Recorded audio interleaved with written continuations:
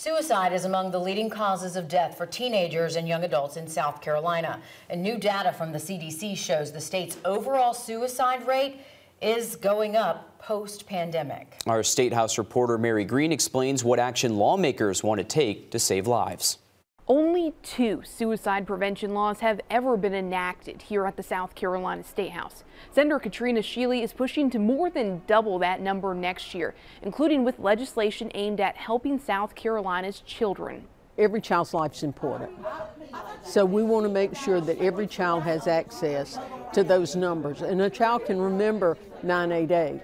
That's the National Suicide and Crisis Lifeline. One of Shealy's bills builds on a piece of legislation she got passed a few years ago. It requires the 988 Lifeline and other crisis resources be printed on all school ID cards for 7th through 12th graders in South Carolina public schools, plus college students. This bill would expand that to include students as young as kindergarten in both public and private schools. Shealy's second bill would require kindergarten through high school teachers receive 2 hours of suicide prevention training to renew their credentials, which they do every 5 years. This training has been required for middle and high school teachers in South Carolina for about a decade. Everyone has a role in preventing suicide, and so we want to figure out how we can help people help each other.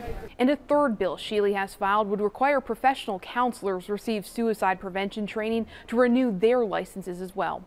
Reporting from the State House, I'm Mary Green. Lawmakers will be back to work in Columbia in less than 3 weeks. Then they'll be able to consider this and other legislation.